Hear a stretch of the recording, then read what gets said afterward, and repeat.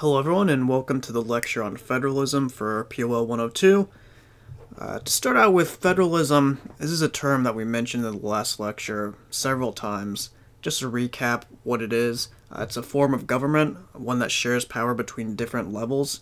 When we're talking about the United States context, we'll be talking about a national government and then the various state governments below that.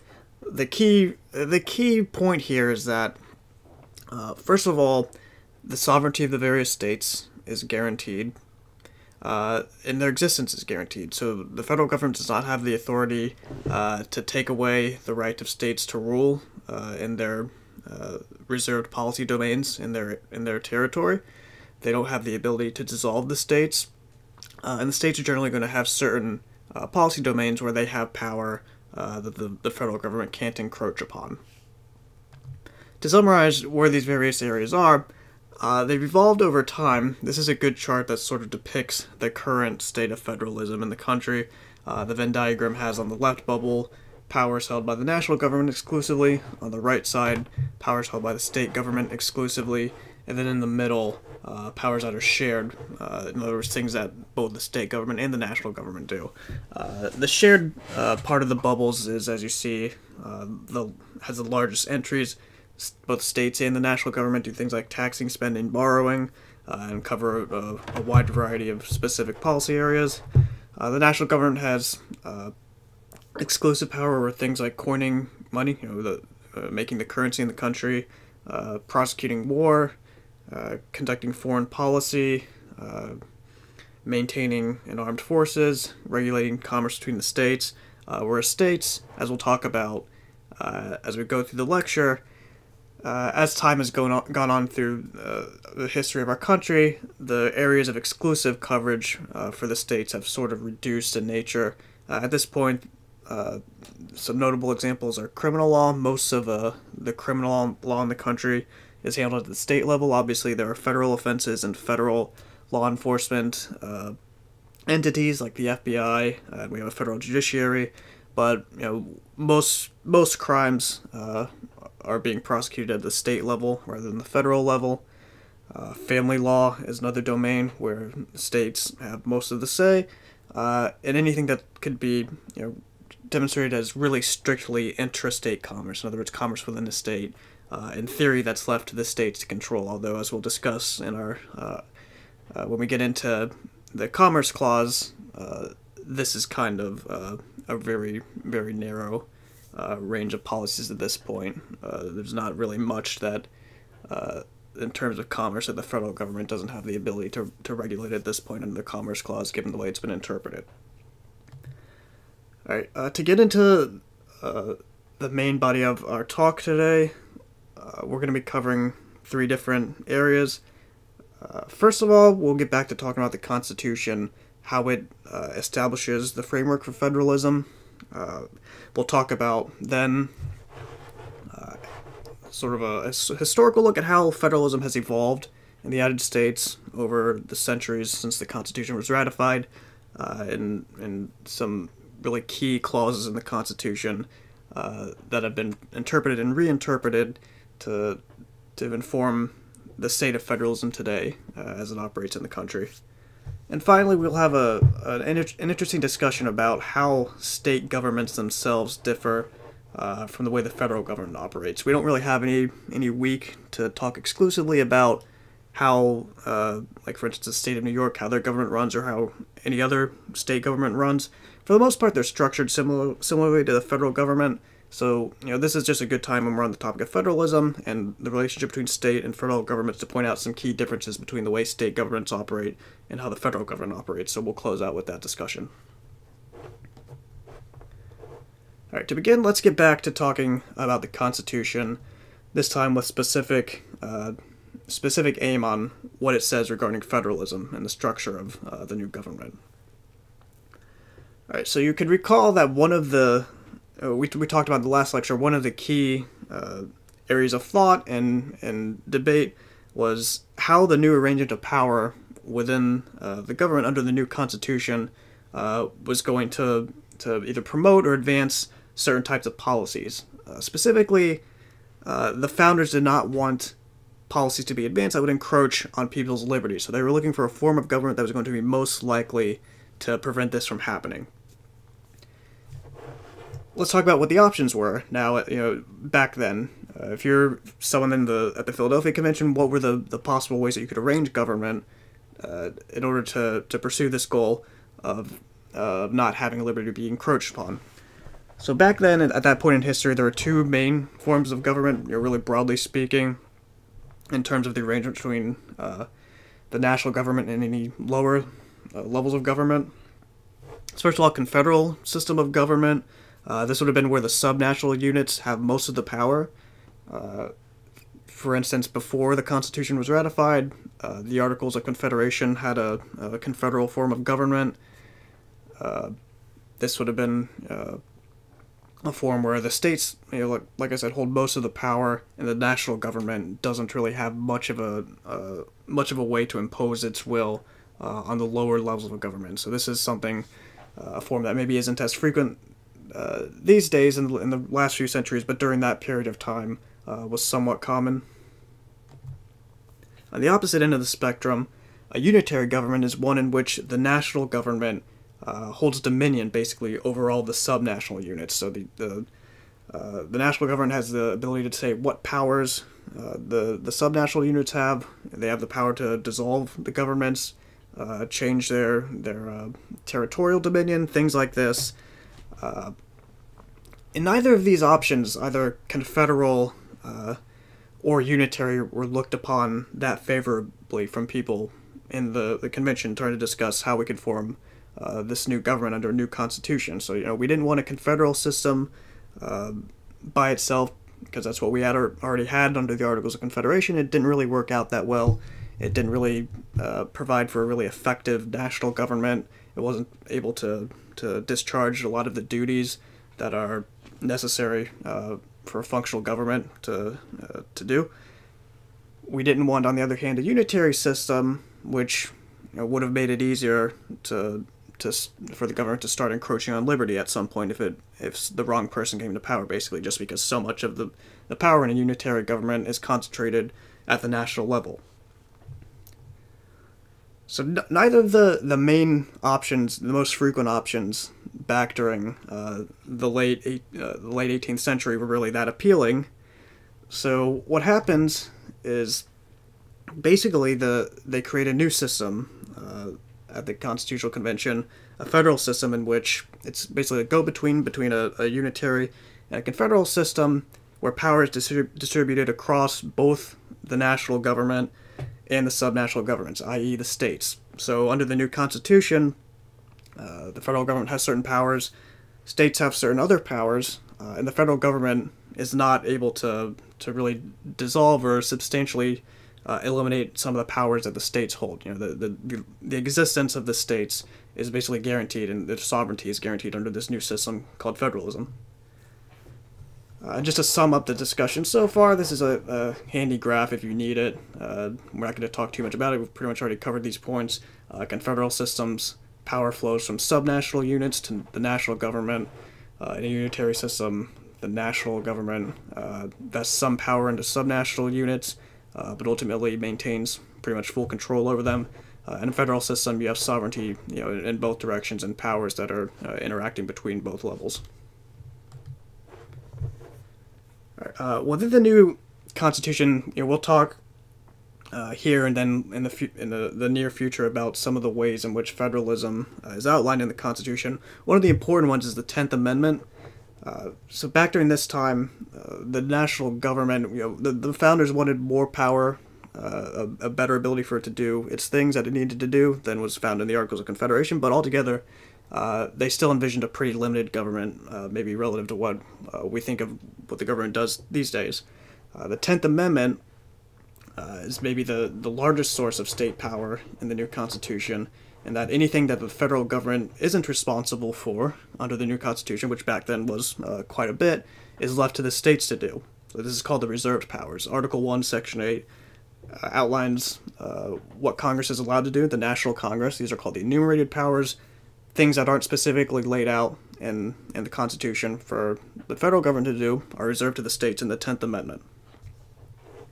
We've talked about a few of these other clauses in the last lecture on the Constitution, the full faith and credit clause, outlining the sort of the certifications, licenses, documents, things like this. In one state have to be recognized by other states, equal privileges and immunities, saying that states can't discriminate against people from other states.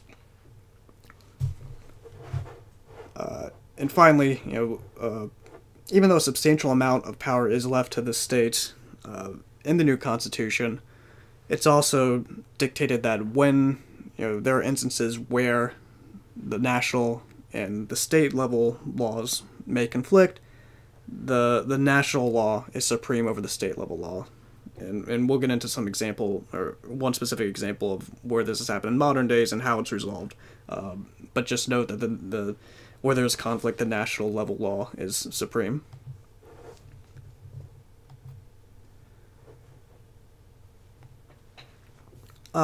So back then, we talked last lecture about the debates between the Federalists and the Anti-Federalists, and that this new draft of the Constitution wasn't really uniformly welcomed. You had the Anti-Federalists who didn't like it.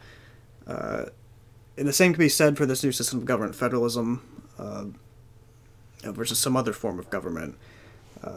Not everyone was really convinced that that federalism would guarantee, as it was supposed to, that there would be no encroachment on liberties. Back during that time, you can characterize the argument as either people adhering to compact theory or nationalist theory.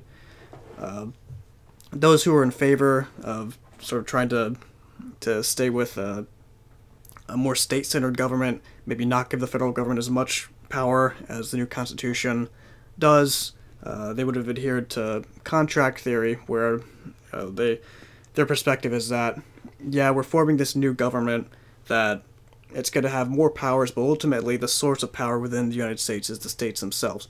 So when if there's ever broad conflict where the power of the federal government gets out of line compared to what maybe it's supposed to be in the Constitution, the states still have the rights to try to rein it in, because ultimately that's where the ultimate sovereignty lies in the country, is with the states. This is a view that was more prevalent in the South. Thomas Jefferson is one of the major adherents. On the other hand, you had people who were more favorable toward this new federal system and the power given to the federal government. These would have been people adhering to what's called nationalist theory, or if you ever heard the term contract theory as opposed to compact theory. Contract theory saying that basically when the states enter into this new government, they're giving up some degree of their sovereignty. It's essentially a contract that they're signing into with one another, vesting this power into the federal government, and that's power that they're not able to get back. They're giving it these powers so that it can govern more effectively and ultimately do better for the land that it's governing. And it's not really an option at that point to sort of take it back if the states decide that they don't like the arrangement after the fact. And of course, this is a dominant viewpoint in the northern states as opposed to the southern states, who were more in favor of compact theory. Okay, so we've talked about now some of the background as far as the Constitution and historical thought during the time period relating to federalism. Let's talk about now how federalism is actually practiced in the country and how it evolves over time. And we could really divide things between early periods in the nation's history, which are characterized by a system of dual federalism, and then getting into more recent times, where it evolves into a system of cooperative federalism. So let's talk about what these two terms actually mean. So dual federalism, up until about the 1930s, is the dominant paradigm through which the states interact with the federal government. Basically, this just means that the states have distinct areas of policy, influence, and power, and the federal government has distinct areas of policy, influence, and power. So if you think back to that Venn diagram that I showed you right at the beginning, there would have been a lot more entries in the exclusivity bubbles and not as many entries in the one in the middle with shared powers. So just more exclusive areas of policy dominance for the states and the national government. For example, back during the time when dual federalism was the paradigm, things like public safety, policing powers, public welfare, enforcement of morality would have been all things that the federal government wasn't really that involved in. It was all left to the states. On the other hand, defense policy, trade policy, monetary policy, in other words, the coining of currency, these are all examples of where, back then, the federal government has a really clearly defined and distinct area of policy influence apart from the states. As we go forward in time, though, the general direction of things is that policy areas that were once exclusive to the states start seeing more involvement from the federal government as we go forward. Most notably in the 1930s, those of you who are familiar with American history will note that this is a time when we saw the Great Depression. There was both acute and really extended periods of malaise in this time, and with it, you see public sentiment start to change as far as what the United States government, the national government, in other words, should be doing in times of crisis to try to alleviate the problems. Beforehand, it wasn't really viewed as the federal government's job to come in when there's an economic problem and try to fix it. Starting with the Great Depression, though, and the presidency of Franklin Roosevelt, going forward, whenever there's a crisis, people start to think, it's the federal government's job to come in and do what they can to end it, to make things better. In order for this to happen, though, the federal government has to start acting within policy domains that were previously left to the states. So, whereas economic policy, this is the main area we're talking about, at least in terms of the Great Depression, a lot of these things, the regulatory powers would have been left to the states to decide what's going on. The federal government starts to intervene more into those areas. One way that the book tries to distinguish these two types of federalism, dual versus cooperative, is using the cake metaphor, a marble cake versus a layer cake. Here you have a layer cake, which roughly corresponds, if food metaphors are your thing, to dual federalism. You see, the point here being that the layers are all distinct from one another, so you could think of the chocolate layer as a federal domain, or in the icing a state-level domain. They stick to themselves, not really crossing into each other's areas that much. On the other hand, moving forward, the book corresponds cooperative federalism more to a marble cake, where the different flavors are intermingled, so there's not that much distinguishing. You can't slice off a particular part of this cake and only have one flavor or the other. Basically, all of the different policy areas have both state and federal influence under this paradigm of cooperative federalism.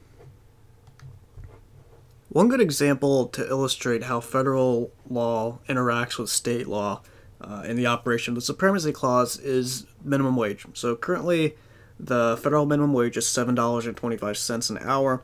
The first attempt by the government to institute a minimum wage, as it happens, was back in the 1930s. So this was the era we just discussed, when the federal government was starting to intervene more in the economy and go into areas of policy that would have previously been left to the states. So starting in the 1930s, they began trying to establish a minimum wage.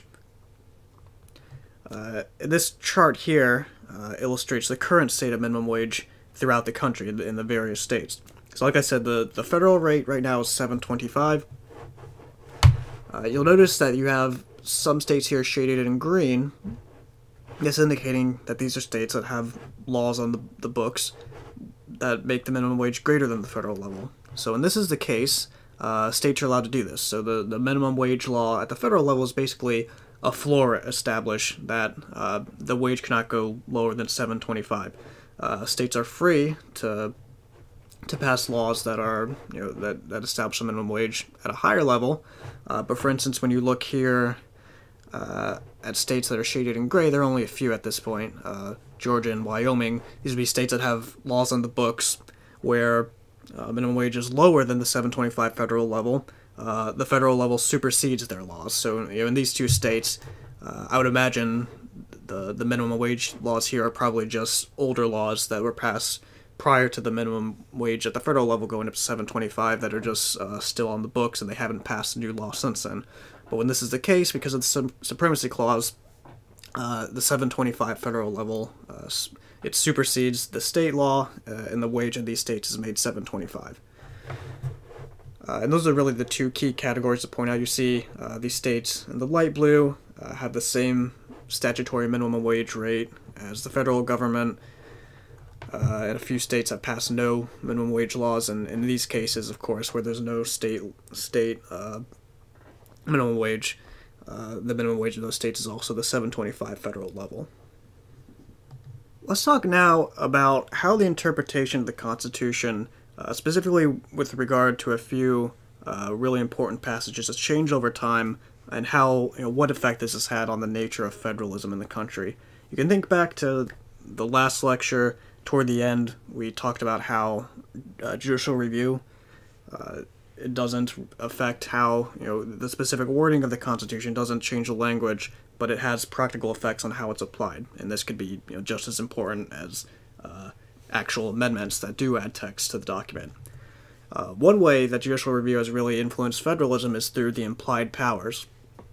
So recall, to this lecture, toward the beginning, I talked about the enumerated powers, which are in Article 1, Section 8, that lists specific powers that the Congress and the national level is allowed to do. During the early period of our country, after ratification of the Constitution, there's sort of a narrow approach to the enumerated powers. So the federal government was allowed to do these things, but people were kind of uncomfortable whenever would try to stretch the boundaries of the enumerated powers and go into things that were more ambiguous and not explicitly stated there in Article 1, Section 8. One case that begins to open up the interpretation of the powers of the federal government is McCulloch versus Maryland. This is a case where the federal government has established a federal bank, the second federal bank actually, it has branches in Maryland, and Maryland starts trying to tax the federal bank. And a few important things come into play during this case, most notably of which was whether or not the federal government actually had the authority to create a bank. If it didn't, then obviously it would have been disallowed. So the key here is, even though the enumerated powers do not include any specific wording that says the federal government has the right to create its own bank, the Supreme Court looks at what comes after all of the enumerated powers, and the clause immediately following them is that Congress also has the right to execute laws that are necessary and proper to fulfilling these foregoing powers that are listed in the enumerated powers. And this is what's known as the necessary and proper clause. Very important one to know about. And given that in the enumerated powers there are things like taxing and spending, coinage of money, the Supreme Court says that the establishment of a bank can be construed as both necessary and proper to these other actually enumerated powers that are written down specifically. And in that sense, the court allows the federal government to have its bank. In general, this precedent going forward really opens up the purview of policies that the federal government is allowed to enact under the implied powers. So it's no longer really restricted to a pretty narrow view of things that it can do that are specifically listed in Article 1, Section 8. It can also start doing things that are just implied and can be argued are necessary or proper to the things that are listed in the Constitution. Another clause that we've mentioned before that has a pretty important impact on federalism as we progress through the history of the nation is the Commerce Clause. This is another clause where, if you look at the early periods of the country, shortly after ratification, it was pretty narrowly interpreted. So the federal government had the ability to restrict states from doing things like taxing one another or restricting travel between one another, but it wouldn't have asserted the ability to regulate the economy within states, for example. So the things that the federal government was doing were kind of really narrowly tailored and not really not really that broad, not affecting too much of what we might think of the government as doing in the economy these days. A lot of the impetus behind that changing is the changing interpretation of the Commerce Clause. So it says that the federal government has the sole authority on regulating interstate commerce going forward, again, starting with the 1930s, as the changing goals of the federal government in terms of acting within the national economy and directing it, as those change, so too does the interpretation of the Commerce Clause. So one important case is national NLRB versus Laughlin Steel. This is a case where basically the court holds that anything that any goods or services that are being traded across states, so even if they're made solely in a state and then they're just traded across state lines, that constitutes interstate commerce, and the national government can regulate parts of the economy that satisfy these criterion just by virtue of having inputs or having sales across states. And here's another really important Commerce Clause case, one which we discussed in the last lecture, Wickard v. Filburn. To give you the background on this is a farmer, Filburn from Ohio. He was growing wheat on his farm for the purposes of feeding his livestock. So these were crops that weren't they weren't coming from out of state, they weren't being sold out of state, they weren't being sold at all. However, during this time period, the federal government was introducing crop quotas, basically. So one of the problems during the Great Depression, the recovery from the Great Depression, was the fact that farmers weren't planting enough, so they weren't able to sell them for very much money on the open market, just because demand was so low.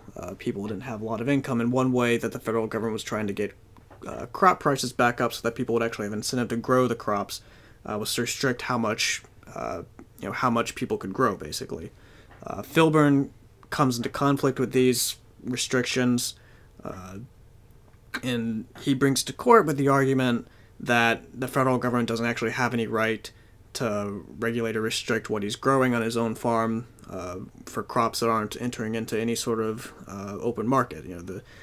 The federal government has the right to regulate interstate commerce, but his argument is basically that what he's doing doesn't constitute interstate commerce. The court holding, though, here is that if he had not been planting his own crops, he would have been forced to purchase them on the open market, which in effect would have affected interstate commerce to some degree. So the court rules that the federal government can regulate this sort of thing, even if it's not, if it's not obviously affecting interstate commerce directly, maybe it still is indirectly. And what that gets us is basically that since then, the approach to interstate commerce has been quite broad in the courts. The federal government has a pretty wide latitude to do what it wants in the economy when it thinks there are laws that it can make to improve what's going on in the economy, or regulations that'll help either people or commerce. Whatever they want to do, the federal government has a pretty high degree of authority to do whatever it deems appropriate these days, in part because of the Supreme Court interpretation of the Commerce Clause. Finally, the last thing that we're going to note in terms of the relationship between the federal government and the states is that the federal government's fiscal policies can also be highly influential on the states. So there are, broadly speaking, a couple of different ways that the federal government can direct states to do things. So first, it can pass a mandate.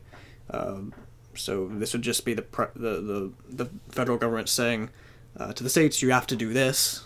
Another way that the federal government can influence the states to do things is by using money. So the states need money. The federal government has a lot of money that it has the ability to disperse between the states, and it can use this in pursuit of policy goals that it wants the states to fulfill. This can come in the form of categorical grants, where the money is specifically set aside for the states to spend on a specific policy goal, or block grants, where the federal government sort of just gives money to the states, and the states have a high degree of discretion as far as what they spend it on. The really classic example in recent times of the effect of fiscal federalism is the drinking age. So if you're wondering why it's 21, there's actually a federal law that requires the drinking age to be 21, but back in the 1980s, 1986, the federal government passed a law that said that we want, basically, we want the states to pass state-level laws that make the drinking age 21 or older. And if states, any state that does not pass these statutes raising it to 21, they're going to be penalized by highway funds. So the federal government provides funds to the states to build and maintain highways.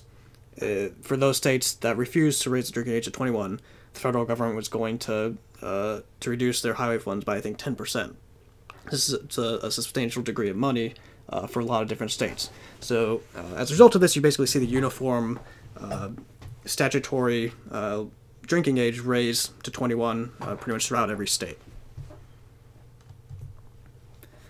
Okay, the final thing that we're going to close out with this lecture is talking specifically about state governments in terms of how they differ from the federal government. Like I said, we don't have a lecture dedicated to talking about state government specifically, but it's worth at this point pointing out how state governments differ from the federal government. We're going to be talking as we go on in a high degree of detail regarding the federal executive, the federal legislature, and the federal judiciary. And most states are structured relatively similar. All the states have executive branches, legislatures, and judicial branches, though the structure and composition of them varies a bit from state to state. One noteworthy thing in terms of state executive branches, in other words, the governor of each state, most of them have line item vetoes. Looking forward to our discussion of the presidency, the president has the authority to veto legislative items that are passed by Congress that he doesn't like. However, the president can only say, I want to pass this in full, or I want to veto it in full. Now, the states, however, a lot of the governors have the authority to just pass most of the bill, but only veto specific aspects of it that they don't like. This is called the line item veto. This is one of the major distinguishing items between governors and their powers as opposed to the president. And the legislative branch, again, they're composed pretty similarly to Congress at the federal level. Almost every state has a bicameral system with an upper house and a lower house, just like the federal government. The one exception being Nebraska, which has a unicameral, nonpartisan legislature. If you ever get that question on trivia night, there it is, Nebraska, the one unicameral legislature in the country. As far as the judicial branch goes, again, there's a degree of similarity between state judiciaries and the federal judiciary. They have a hierarchical structure where your cases are generally going to start at one level, and you have levels of appeals, and ultimately there's a Supreme Court at both the state and the federal level. However, the way that judges are selected at the state level are substantially different than what's going on at the federal level. At the federal level, all the federal judges are appointed by the president with the advice and consent of the Senate. At the state level, different states have different selection criteria. First of all, we'll get into these in a second, but let's look at the executive branches and some of the features throughout the different states in the country. Most of them, you'll see on this chart, the term limit structure is similar to that for the president. The president, as we know, can serve two terms total. They can be consecutive or non-consecutive, 4 years for each term. Most of the states are arranged similar to that, so any of the states that are unshaded in white would be those that adhere to that structure. Some states have unlimited terms, so a governor in these states can serve as long as he or she wishes to. The states that have line item vetoes, as we just discussed, would be most of these. The ones that do not would be the light green states. So you see most of them do have line item veto. We talked about the judiciary at the state level, and again, the most noteworthy aspect is the selection mechanisms. This map is depicting them. Many of the states have what's known as the merit selection system, or as identified on this slide, the Missouri plan. Under this system, the state judges are basically selected on a kind of a three-part process. The first part being there's a nonpartisan panel composed of lawyers and judges who select a list of potential candidates for any sort of judgeship opening. This list is then given to the governor, who picks one single candidate off this list, who then goes into power. The key part being, though, afterward, at the next election, the people get a chance to either approve or disapprove of the governor's selection. So if the governor selects somebody that the people don't like, they can vote them out of office at the next election, and then this process basically starts again at the beginning. The governor has to reappoint someone. Other states, interestingly, though, have direct election for governors. So the states in dark blue have partisan elections, in which case there's a Democrat and a Republican on the ticket, and whatever other parties there are. In light blue, you have nonpartisan elections, where it's the people still get to decide, but there's no explicit partisan listing on the ballot. And this is obviously a big distinction from the federal level. The people don't get any direct say at the federal level as far as who takes the federal judiciary slots. Judges are appointed by the president, and they serve life terms. So there's no direct say for the people there. In terms of direct democracy, there's also some avenues for legislation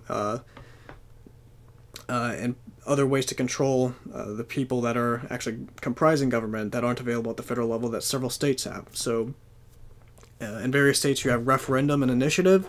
Referendum being a method whereby if there's a measure that passes through the state legislature, instead of sending it to the governor for approval, the legislature can send it instead to the people to vote on it directly at the next election.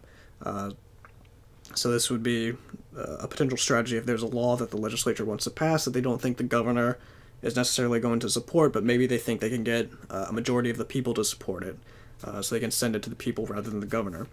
In a similar process, initiative, the difference here between initiative and referendum is how the process begins. Initiative is usually something that's started at the citizen level, where if there's a group of concerned citizens and they want some piece of legislation or a policy passed, they can write it down, gather however many number of signatures are required by law, and then put it on a ballot that way. So initiative doesn't actually require any action by the government at all. Referendum requires the process be started in the legislative branch, and then the people vote on it.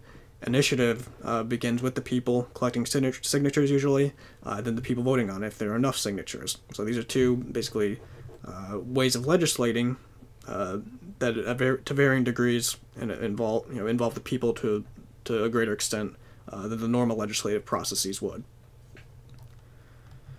You can see here on this map the shaded states, either in orange or blue. Orange are states that have both initiative and recall. Blue have initiative only. Green actually have referendum only, and then there are several states that don't have that have neither of these options. So again, a pretty high degree of variance in what's available in the states as far as direct democracy goes. Another method that people have at the states to influence the direction of government that isn't available at the federal level is what's known as recall. So this is a tool where if there's an elected official, and a state-level elected official, there's like a governor, a state senator, state congressman, if they're really unpopular or have done something that's really upset the people, they can initiate a process to try to remove him or her from office. And the way this is usually gonna operate is it starts out with there's a requisite number of signatures that's outlined by law to start the process off, and then if the people that are concerned gather enough signatures of people that want to have a recall election, the state will be forced to call an election specifically for the purposes of determining whether to keep or throw out of office this person who's the subject of the recall. You can see, getting back to this map, there are states with asterisks here. Those are the ones with recall. Many of them have it, many of them don't have it. To give you some prominent examples of how recalls have operated in practice in recent times, here's a slide where all of you probably recognize at least one of the people on this slide. On the right is obviously Arnold Schwarzenegger. On the left, if you're not familiar with this person, this is Gray Davis, who was the governor in California before Arnold Schwarzenegger takes office. And as it turned out, Gray Davis was a governor who was recalled. Arnold didn't win the governorship during a normal election year. He won it as a result of the culmination of a recall process against Gray Davis. During this time, California was having a number of issues, most notably with energy.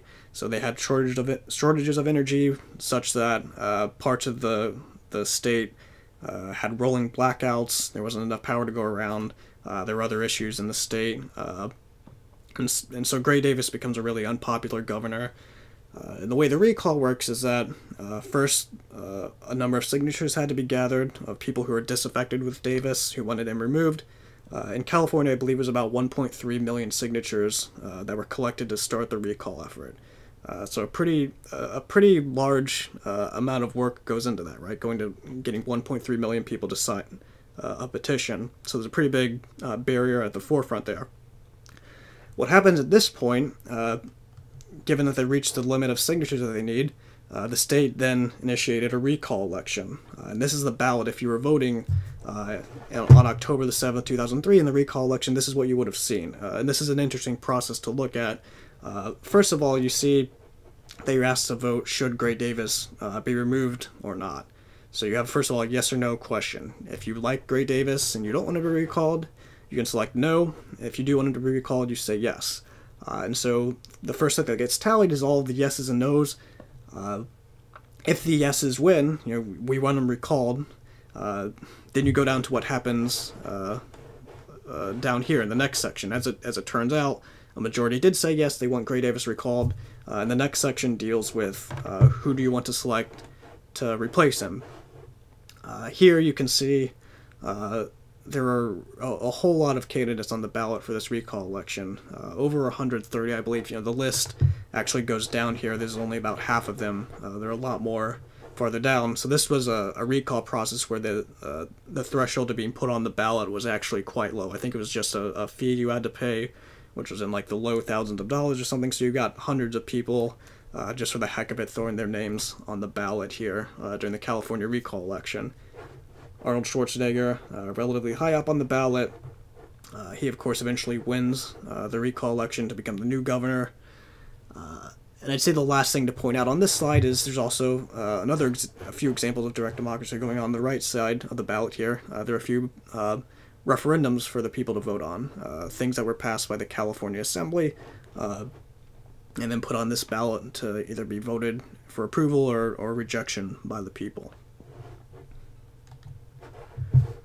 One other recent gubernatorial example of recall involves these two guys here. Again, maybe you recognize one of the people on this slide. This is Scott Walker, who in the early phases of the Republican nominating cycle back in 2015 was a candidate. He didn't last too long. Once Trump entered the race, he started taking away a lot of his support, along with, I guess, everyone else's support as it would happen. But anyway, Walker's the current governor of Wisconsin. I believe he took office in 2011. The guy on the right is Tom Barrett, former mayor of Milwaukee, I believe. I don't know if he's still the mayor or not. But anyway, speaking of Walker, when he takes office, he starts off with one of his major legislative items on the agenda to sort of reduce the collective bargaining rights of state workers. So people who are working for the government, basically, he doesn't want them to have the right to bargain as effectively, basically. And the ultimate effect of this is down the road, they're not going to have as much compensation in terms of like pensions or probably wages or things like that. This is a way for Walker, who's a Republican, to try to reduce spending at the state level. Naturally, though, this upsets people who are more sympathetic to workers' rights, who don't want to reduce collective bargaining for people, and it upsets them to the degree that they start to initiate recall proceedings against Walker. In the case of Wisconsin, I believe it was like 900,000 signatures that they needed to start the recall election, which they succeed in. And after that point, Wisconsin begins its own recall election. In this case, though, you notice the ballot is considerably simpler than it was in California. That's just because in this election, the procedures for recall elections are determined in each state, and in Wisconsin, they basically operated the recall election the same as any normal governor's election. So the Republicans had their nominee, Scott Walker. The Democrats held a primary election to determine who was going to go up against Walker in the recall election. They selected Tom Barrett, who actually was the guy that Walker defeated in the previous election, but they decided to go with him again in the recall election. And then you just had these two candidates along with an independent on the ballot in a write-in slot. Much simpler decision here. You didn't have the first phase of should we recall him or should we not, and then a list of a ton of candidates. It's just the Republican and the Democrat, and most of the people are just going to be choosing between those two. In opposition to the California recall, though, Walker, the incumbent, survives this election fairly comfortably. It wasn't a blowout or anything, but it was by, I think, about 5 points that he survives the recall election to stay in office. And speaking throughout history, just to give this some historical context, there were only been 3 total recall elections for governors in the history of the country. One in the early I think the 1920s, in which the governors removed, the California case we just discussed, in which the governors removed, and then here in Wisconsin, which is actually the first time that a sitting governor has survived a recall election. So that's just an interesting bit of historical context for the elections we're talking about. Okay, so that is the end of this lecture on federalism. I will see you next time.